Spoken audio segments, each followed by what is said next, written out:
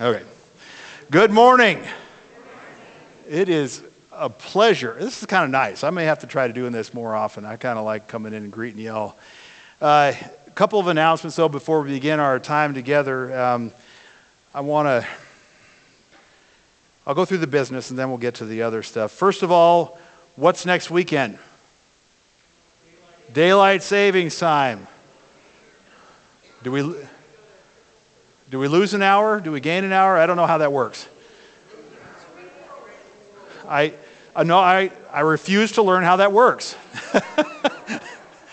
Somebody will tell me when I need to be here. But y'all make sure that you get here at the correct time, because next Sunday we are doing a Youth Sunday, which basically means that our young people are going to participate in our worship service. And Carrie's going, It's going to be awesome.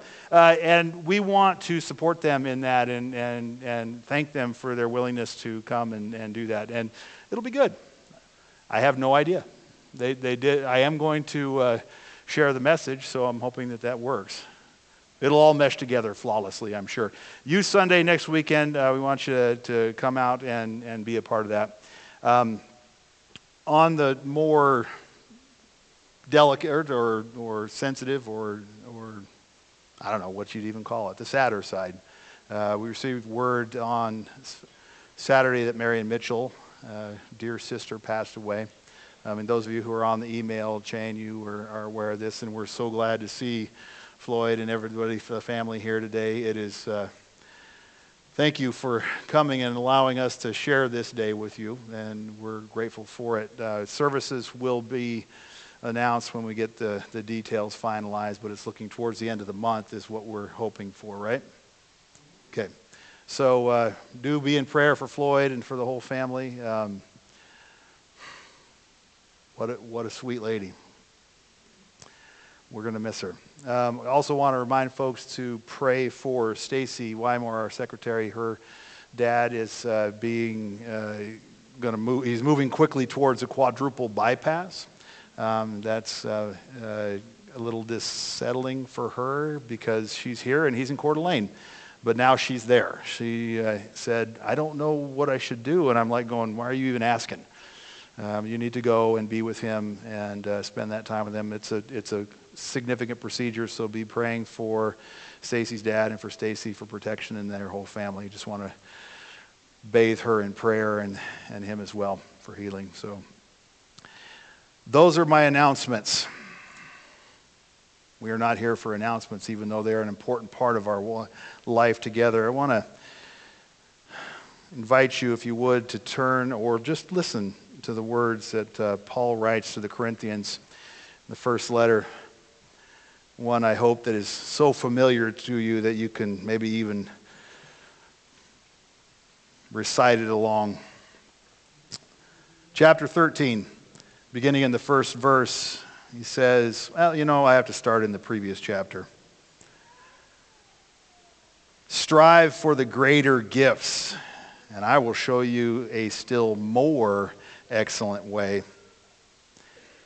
If I speak in the tongues of mortals and of angels, but do not have love, I am a noisy gong or a clanging cymbal.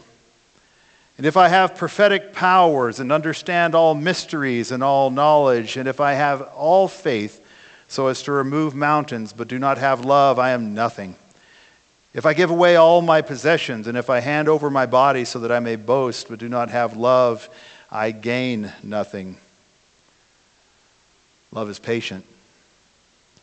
Love is kind. Love is not envious or boastful or arrogant or rude. It does not insist on its own way. It is not irritable or resentful. It does not rejoice in wrongdoing, but rejoices in the truth.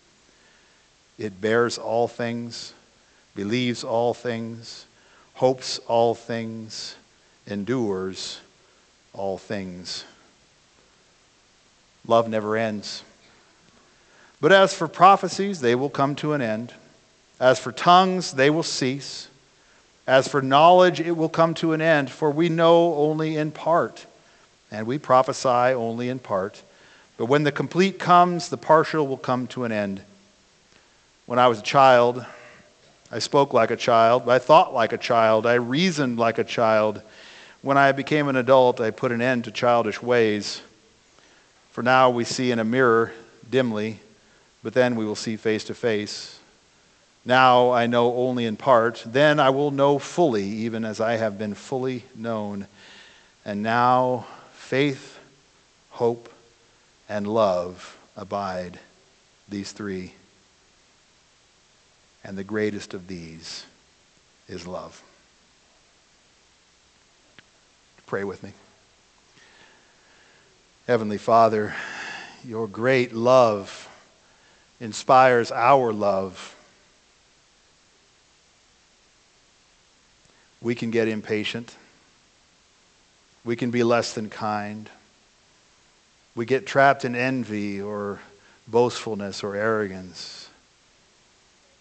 And so today, Lord, we ask for a full measure of your love, something that you have promised to give us in abundance, so that we may see a little more clearly, a little less dimly,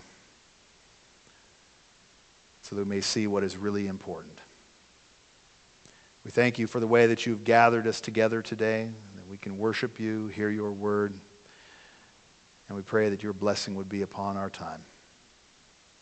In the name of Christ, we pray these things. Amen.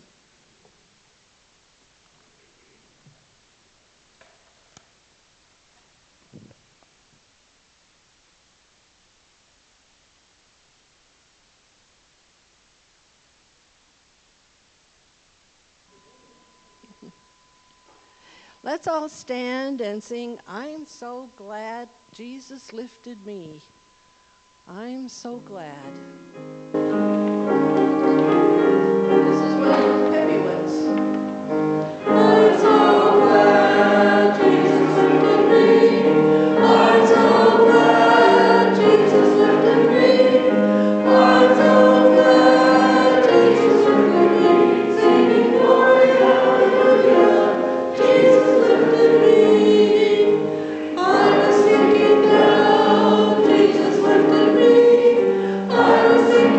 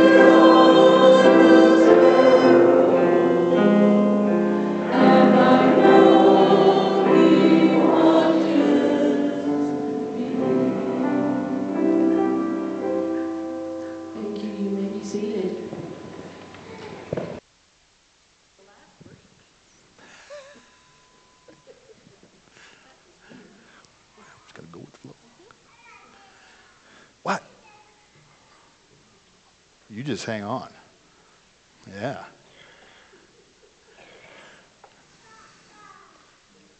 In our Bible study for the adults, we're looking at Revelation, and there's a chapter we looked at today that has two responses. There's a calamity that happens in the world.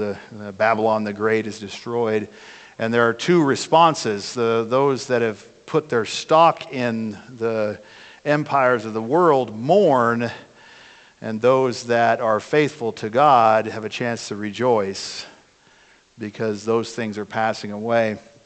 This song made me think of that.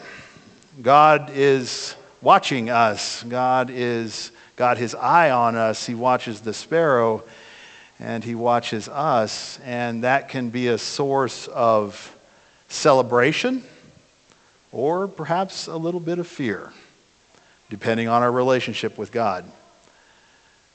God is not watching you to find out whether you trip up so that he can punish you. God is watching you because God loves you. And God has given us an opportunity to return a little bit of that love today in our offering. I'll ask the ushers to come forward and take it.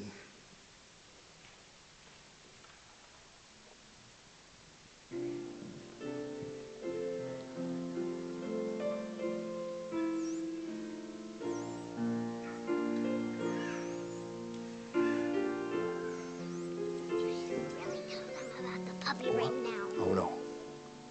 It'll be a big surprise. Just wait.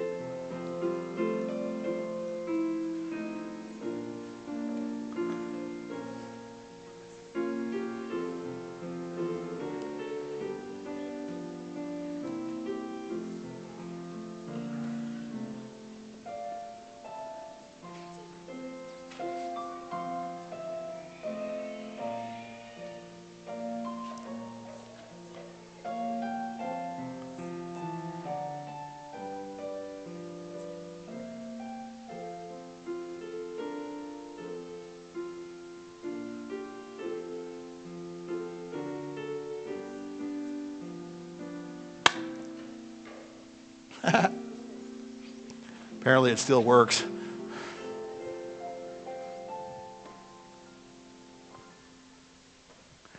you would join me in prayer. Gracious Heavenly Lord, you love us and you give to us, and your generosity is beyond our comprehension. Your abundance, we don't have words for it. Lord, you do give us an opportunity to return to you a little of what you've given to us. And so we thank you for this chance that we have to give gifts to the furtherance of your kingdom. We pray that we would be faithful with them, and that we would seek your kingdom with them. In all things we give you the praise and the glory. In the name of your Son, amen. Thank you. Now, I'd like to invite the kids to come up.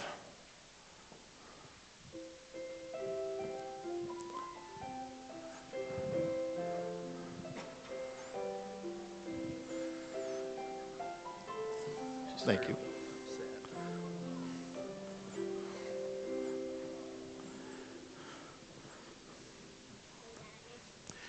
People don't always make good decisions. Do you see what I have here? What do you think of this? We have some neighbors who are helping out. She's helping out her brother who's not feeling very well, but his dog had puppies, and so she said, I will help find homes for these puppies. And we thought, well, we don't have that, and so let's go ahead and say yes to one of these puppies. And let me tell you something. They're cute, aren't they? Are they cute? Are puppies cute?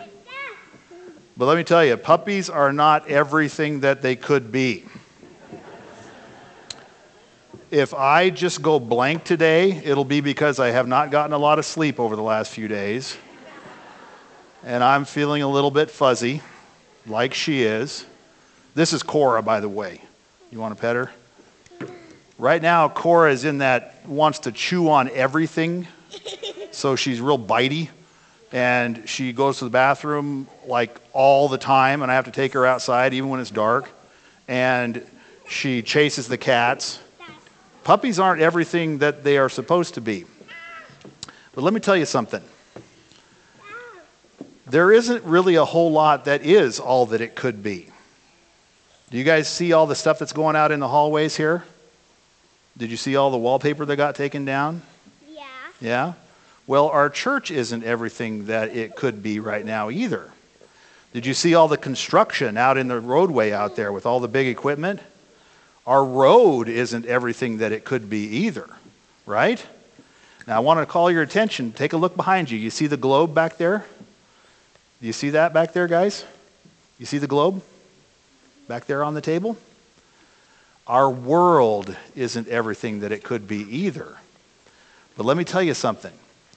God loves us, and God's love is patient. And God is going to keep loving us until we are all that we can be. So I'm going to keep loving Cora until Cora is all that she can be. And we're all going to be patient and keep loving our church and our everything around us until it's all it can be. And God is going to keep loving this world until it's all it can be. So, shall we pray together? Let's pray together. Dear Lord, we're grateful that you are patient with us and that you love us even when we're not the best, even when we've got a ways to go. So we pray that you would just keep being patient with us and keep loving us so that we can be everything that you want us to be. In Jesus' name, amen. All right, thanks, guys. Amen. Yeah, I'm going to give him back to Cyrus. Oh, I'm going to give him to Tasha. You want to pet her? Okay, I can't hold on to her all the time, so. Okay, then put her on the ground. You don't want to hang on to the dog while you're preaching.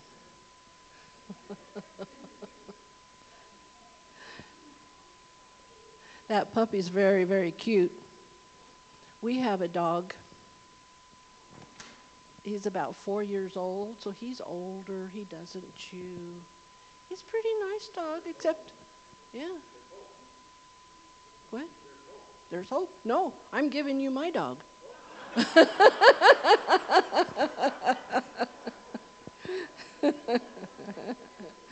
So I just thought, you're way out there in the countryside. It'd be perfect place for my dog to go. All right, let's stand and sing the song that is dear to my heart.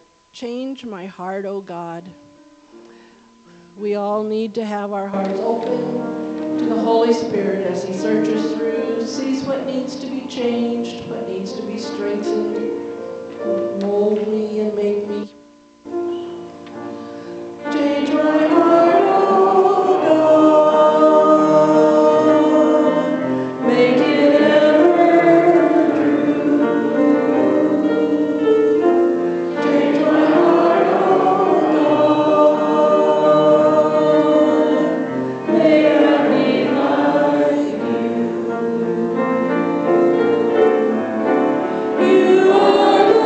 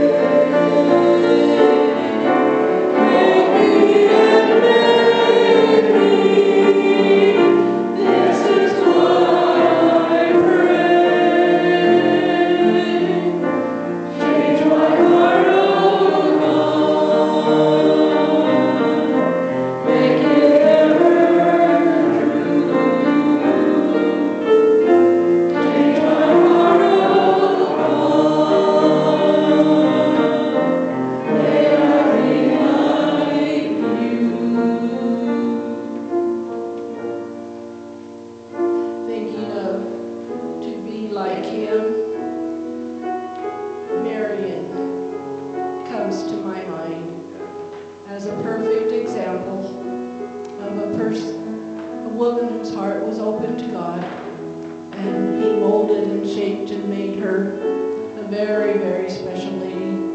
When we first started coming to this church, she was one of, there were many of you who were so welcoming, but somehow she just really reached out and grabbed us. And it was very, very special. Floyd, she's a wonderful woman. I actually taught her granddaughter when she was in 5th grade. But I didn't know Marion then, just parents, of course. But very special. I'm so glad that you're here today. Here I Am to Worship is a song that we haven't sung for a long time. It's what I call one of the more modern songs. It was actually back in 2000. No, 2000. Just 2000. No, 51. We haven't come to 2000. So let's try it, see how we do.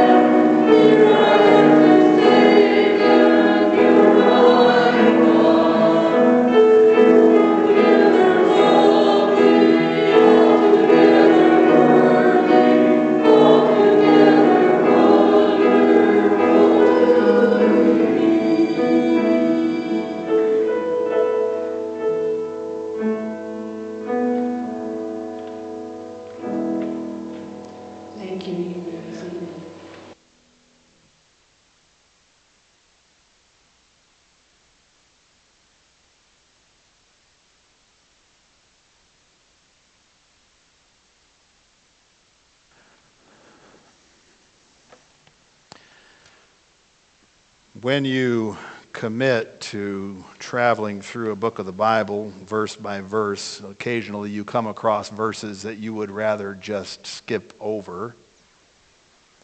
This is one of them, but to be faithful, we're going to look at it. Beginning in the 10th chapter of Mark, at the first verse of that chapter, he, Jesus, left that place and went to the region of Judea and beyond the Jordan. And the crowds again gathered around him, and as was his custom, he again taught them. And some Pharisees came, and to test him, they asked, "Is it lawful for a man to divorce his wife?" He answered them, "What did Moses command you?" And they said, "Moses allowed a man to write a certificate of dismissal and then to divorce her." But Jesus said to them, "Because of your hardness of heart, he wrote this commandment for you. But from the beginning of creation, God made them male and female. For this reason, a man shall leave his father and mother and be joined to his wife, and the two shall become one flesh. So they are no longer two, but one flesh. Therefore, what God has joined together, let no one separate." Then in the house, the disciples asked him again about this matter. And he said to them, "Whoever divorces his wife and marries another commits adultery against her. And if she divorces her husband and marries another, she commits adultery."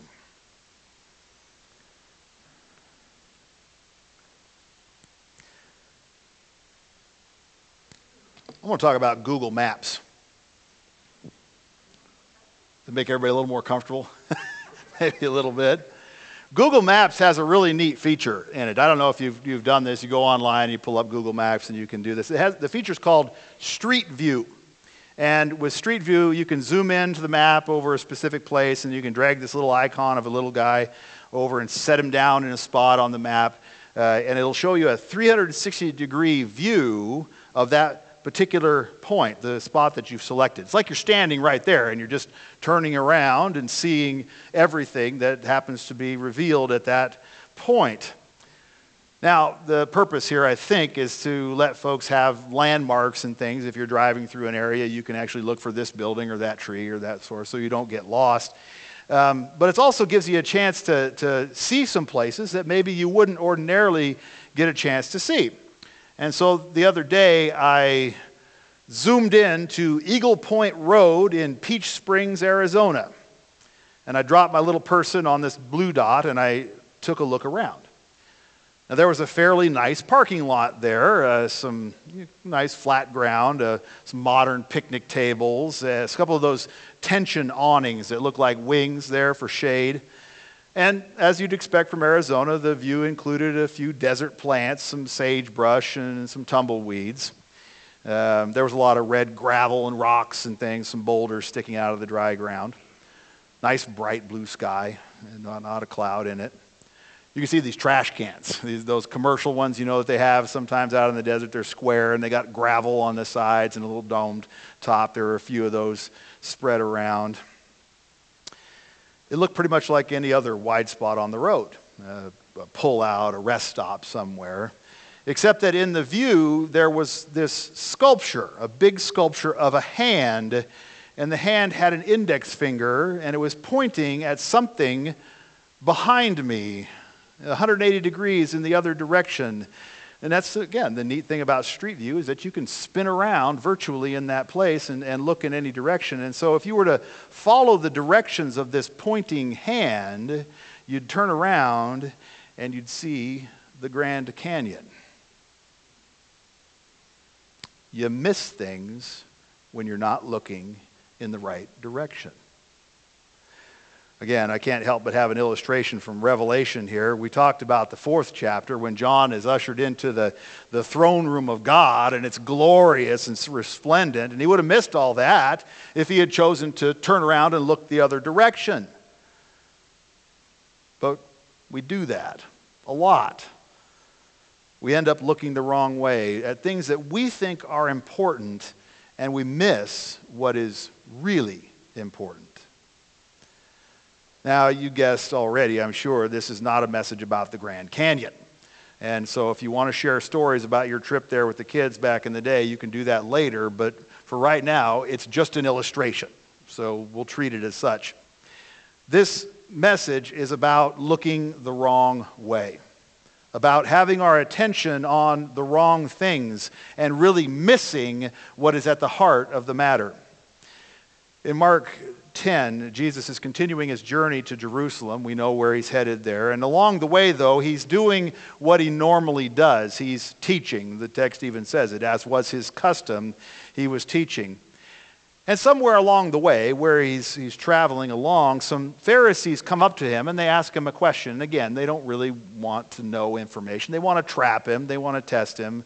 And the question that they ask is this: is it lawful for a man to divorce his wife? Now, in some Bibles, the heading that is above this says, teaching about divorce. I think that's looking in the wrong direction. A better heading might be teaching about marriage. But even that heading doesn't quite turn you all the way to where you need to be focused. You're not quite in the right direction. You see, at the heart of this passage is a question about God's sovereignty. So any accurate heading should have something in it that has to do with God's perfect will. The question that the Pharisees ask, it's focused totally on human concerns, whether this or that is lawful.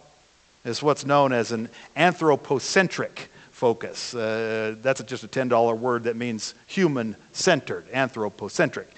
What Jesus is trying to get his followers to do is to turn around and look in the right direction. Instead of human-centered thinking, human concerns, we should be theocentric, another one of those $10 words that means what you might think it means, centered on God. You see, we need a big sculpture of a hand that's pointing us in the right direction, in the right way, and that's what Jesus does for us here. Don't look at that. Look at God instead. Now, this passage does contain a question about divorce, and so to be faithful, we need to look at that question. You see, the Pharisees wanted to know something, and it wasn't really so much about divorce. They wanted to know whether Jesus was going to line up with their traditions and their own teaching. And one of the most contentious matters in that day, a question that they chewed on over and over, was this question of divorce.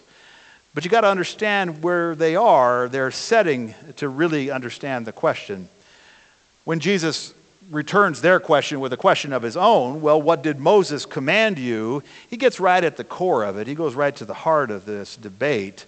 You see, the problem was rooted in the interpretation of the law.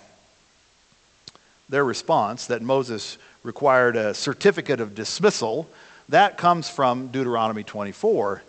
And there it hangs on the reasons that one might divorce one's wife. The passage in Deuteronomy says this: if a man marries a woman who becomes displeasing to him because he finds something indecent about her, then he can give her this certificate and send her packing. And the rabbis, the teachers of the law, the scribes, and the Pharisees, they debated over and over and over again what this whole idea of displeasing and indecent, what do those things mean? What is displeasing and what is indecent, so that we know when we can divorce our wife.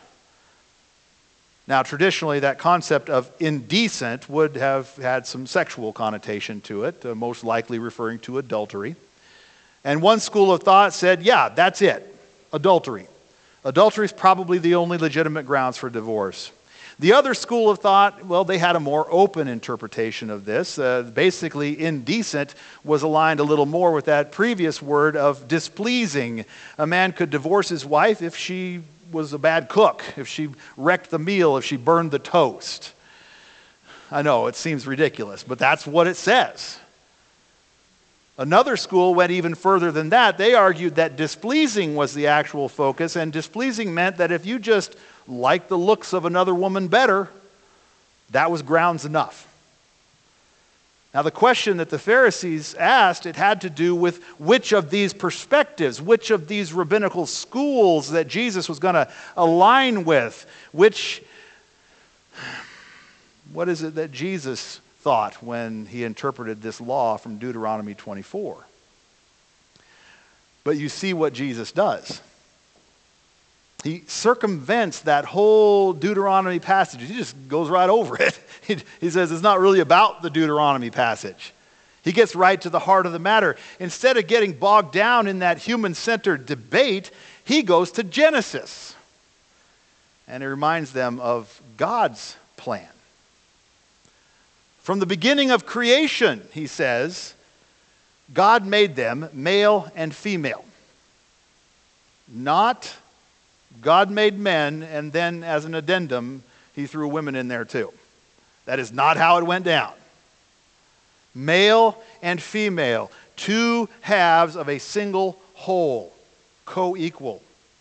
So right away, Jesus is challenging the status quo of the patriarchy, this system that let men be in charge and did very little to protect the female part of creation. I don't know if you caught it. Did you notice it when we read these things? That Deuteronomy passage, the question the Pharisees asked, it is about what a man can do.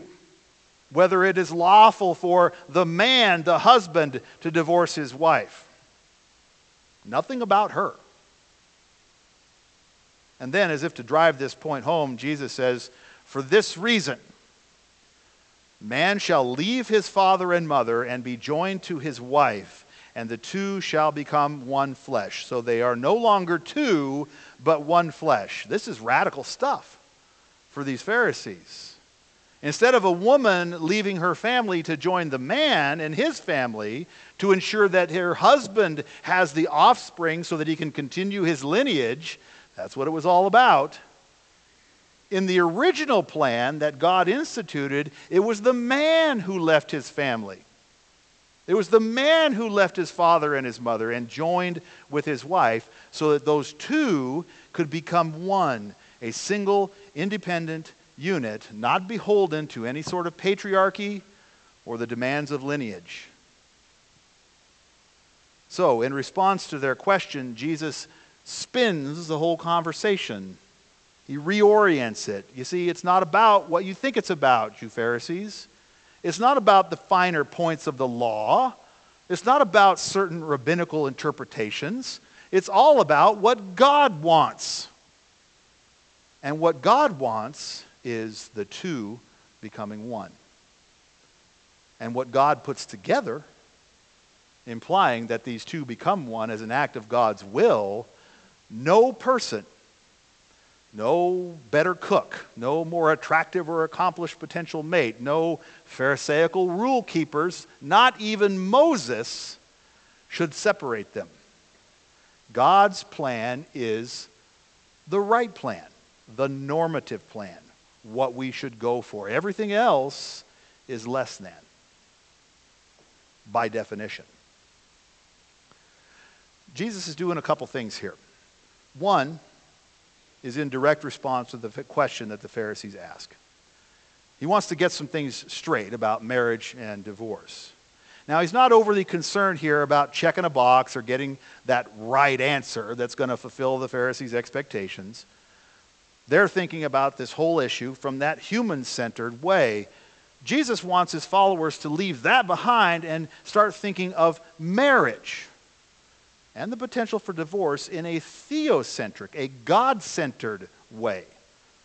Their question, well, the whole thing of it is framed in this patriarchal, men-in-charge sort of way that maintains the system of oppression. Jesus wants to do away with that and return to the way that God envisions marriage. Now, one thing, to be clear, Jesus is not taking this stuff lightly. He's not dismissive of it. Now, the verses that conclude our text for today, those last few verses that I would have probably really rather not talked about or just gone past, that private teaching that he offers the disciples later in the house, those shine a light on how seriously we need to take marriage. It's the difficult part of the passage because we all know that there are things that are worse than divorce. Jesus doesn't talk here about abuse. Doesn't talk about that emotional or physical abuse that can happen in relationships. Jesus doesn't talk about the difficulty that we all have in honoring our promises in this text. And Jesus doesn't say that Moses was wrong. What he does say is that divorce is a concession. I want you to grab a hold of that word and hang on to it. As Jesus noted, Moses allows this because of the hardness of their hearts. You see, the plan for marriage was that a woman and a man would leave their families and start one of their own, that the two would become one. It would be built on God's blessing. It would be sanctified by God. The plan was not that people would join, often for the benefit of one party at the expense of the other, only until something better comes along or until someone burns the toast. You see, the concession in Jesus' day was being abused, as it often is today. You see, being allowed to do something, being permitted to do something is not the same thing as considering it normal or preferable. Matthew has an account of this same exchange. It's found in Matthew 19, and it qualifies that concession. There, Jesus allows for infidelity as grounds for divorce. But I think that looking at that qualification, looking at what is permissible and what is lawful, that is exactly what the Pharisees are doing. That's a Pharisaical action. It puts us in the same boat as they were in and looking in the wrong direction. Now, whether you want to line up with the hardliners, this school of Shammai, that's the rabbinical school for the Jews, or you want to take a more permissive stance, that was the school of Hillel, we're still treating it as if divorce is the focus. There does need to be some guidance. Moses wasn't wrong to make this concession, but we need to quit giving that all of our attention. We shouldn't be paying so much attention to when things go wrong. We need to focus on when things are right and shoot for that. I want to give an example here that goes beyond this text. God probably does not want us to get wrapped up in all the, unless you're a lawyer, but get wrapped up in all the different nuances of first-degree murder or second-degree murder or manslaughter or any of that. Those distinctions, those are important when things go bad, when things are wrong. They're necessary concessions. What God really wants us to focus on is loving each other, right? Because if we're focused on loving each other, that should be considered as normative by God's standards. And if that's what we strive for and what we do, then we don't got to parse out the degrees of murder because it's not even an option.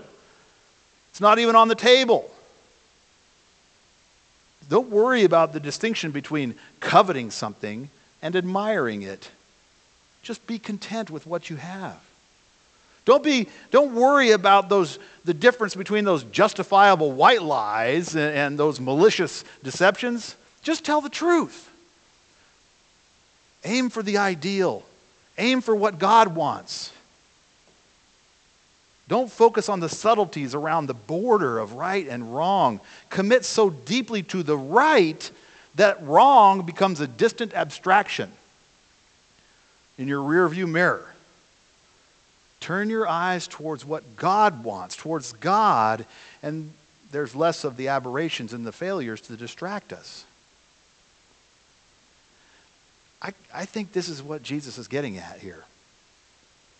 You see, the Pharisees appear to be concerned with just how close they can edge up to sin before they actually commit it. Where's the line? They want to know. They want to know just how far this concession can go. Is it adultery or is it burned toast? It's this morbid fascination that we have with sin. How close can we get to it? What's the absolute limit of what I can do and still be considered righteous?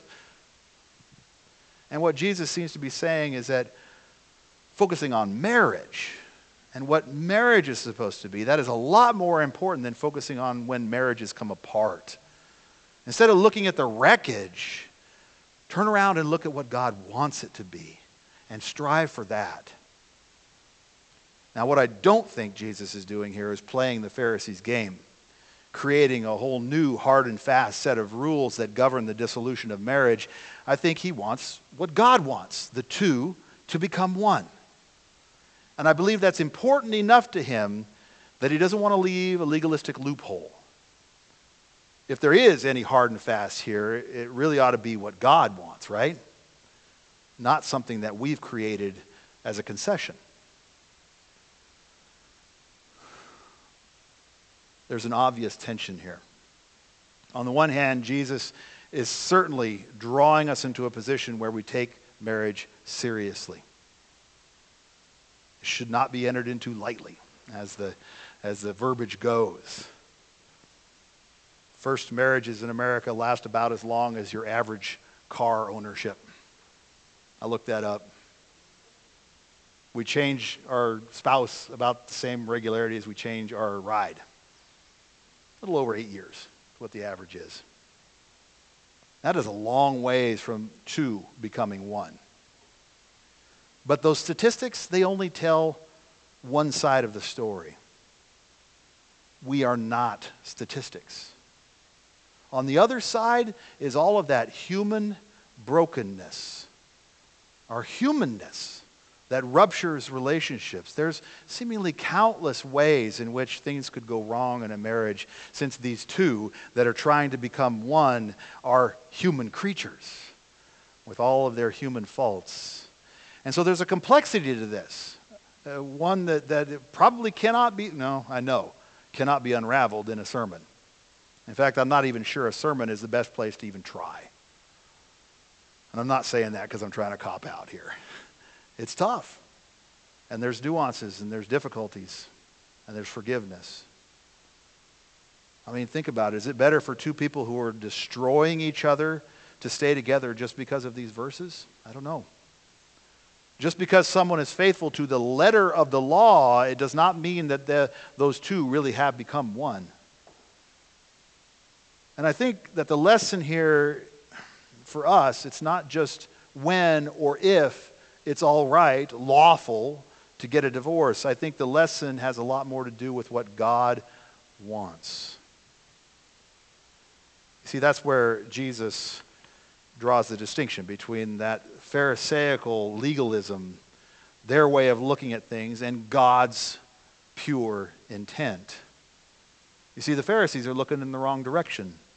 They're looking towards what they can get away with, and away from what God genuinely wants for them. And this is where the passage hits all of us, married, single, divorced, whatever. You see, we're all tempted by that same temptation to look away from what God wants and away from God. It's easier for us to make it up on our own, to cobble together some guardrails, some relative morality of our own design, and then call that righteous. You see, this is what Jesus has challenged all the way through. Not just here, but in other texts. The Sermon on the Mount's a great example. This idea that we could somehow keep the letter of the law and not pay attention to the heart of the matter. Jesus says, yeah, murder is wrong.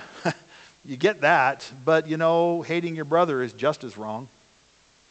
He says, yep, adultery is wrong, but looking lustfully at others is just as wrong. He says, legally, you're only obligated to go a mile with someone who compels you, but true graciousness and love would lead you to do more. Jesus says the heart of the matter is what matters. He says that legalistic fence tending misses the point. You see, if we're so focused on that margin between sin and what is legally justified, then we miss the core, the center, that gleaming heart of what we are called to. God wants to draw us that way, towards perfection, towards holiness. He's not content to leave us hanging out here and just barely inside what's okay. It's why he tells us what marriage is really supposed to be, and then forgives us when we fail to reach that ideal. You see, the point is not to figure out the barely inside acceptable margin, the border. The point is to draw closer to God's heart, closer to what God wants us to be. That's holiness. And becoming holy in marriage, in life, in all things, that is a process that we commit to and that we trust that God will bring to completion. And the only way we can do that is if we keep looking in the right direction. Let's pray. Heavenly Father, we are weak and we are frail and we are cracked around the edges. And we know this about ourselves. So for those times when we were willing to settle for just inside of okay, we ask your forgiveness. In whatever arena, whatever sphere, we recognize it is much broader than just this issue of marriage, but particularly in those kinds of relationships, Lord, when we were content to settle for just barely enough in our marriage, we ask your forgiveness. Help us draw closer to your heart, the heart that says two shall become one. Because the closer we draw to you, the less concerned we need to be about those barely there borders. Help us to fix our eyes upon you and the author and the perfecter of our faith, your Son, Jesus Christ, in whose name we pray. Amen.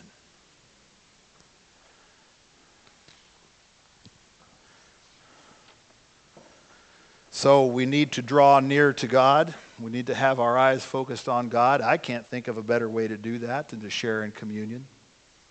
These elements that you'll receive, the bread and the cup, they are a reminder of Christ's body and his blood, and it's right there in your hands. It draws the mind and the heart closer to God, so it's a good thing to do this.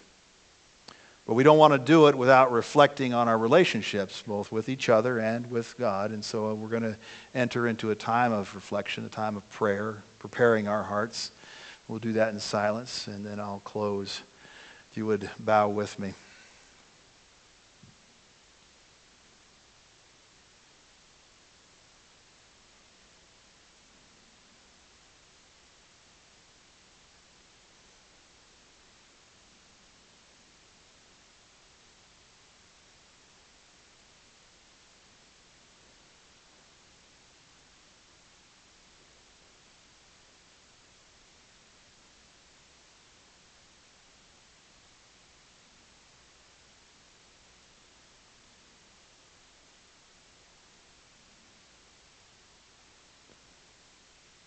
Lord God, in all things we want our focus to be on you. And in this time of silence and preparation, we have turned our eyes. I pray that you would bless this time. Amen. It began in this way. On the night that he was handed over, our Lord Jesus Christ took bread, and after giving thanks to God, he broke it and gave it to his disciples. He said, "Take, eat. This is my body, which is given for you. Do this in remembrance of me." We will serve the bread, and I ask that you hold it until all are served. We'll pray this prayer together, and then we'll take it together.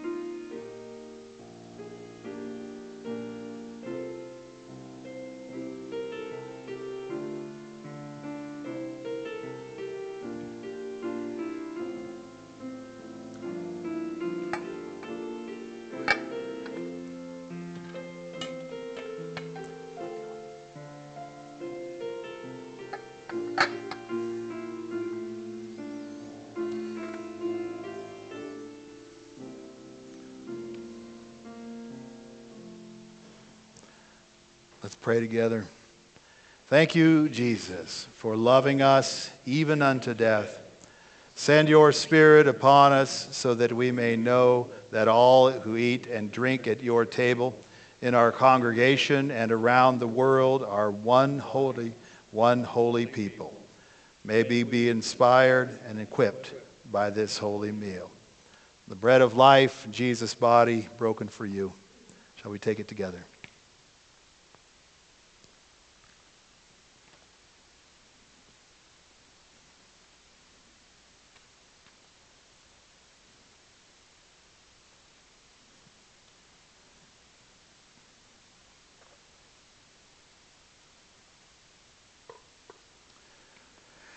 After supper, Jesus took a cup of wine, and after giving thanks, he gave it to them and said, "Drink this, all of you. This is my blood of the new covenant, which is shed for you and for many for the forgiveness of sins. Whenever you drink it, remember me."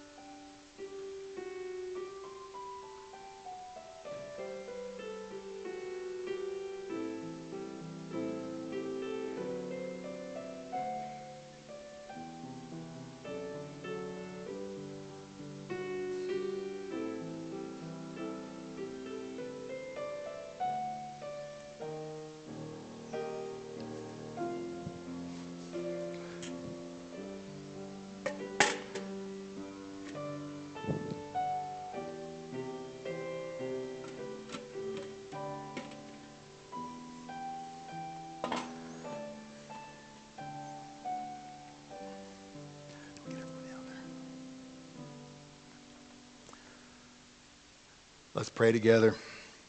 Lord, give us clean hearts, forgiving hearts, praising hearts. As we drink this, we join with our brothers and sisters in heaven and on earth, giving thanks to you in an endless song of praise. May this cup remind us of your ever-flowing love. Amen. The blood of Christ was shed for you. You may take it.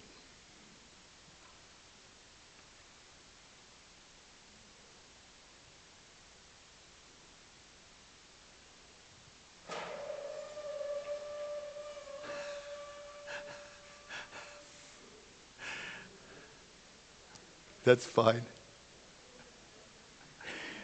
This is a spiritual reality, and our physical, well, we're not quite there yet. We have a ways to go in God's plan for us. If you would, let's join together in this final reading. We have come to your table, Lord, and in taking the bread and the cup, we have received a special gift. In remembering, we have come close to you, and we have tasted your infinite love.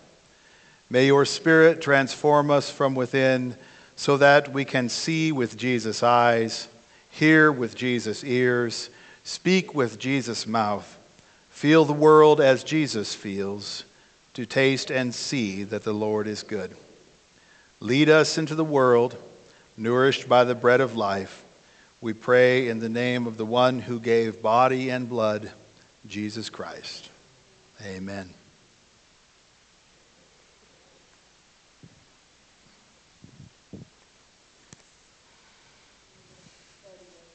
Lots of noise when it tips over.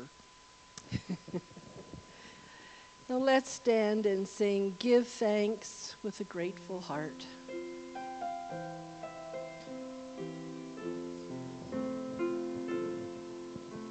Give thanks with a grateful heart. Give thanks to the Holy One.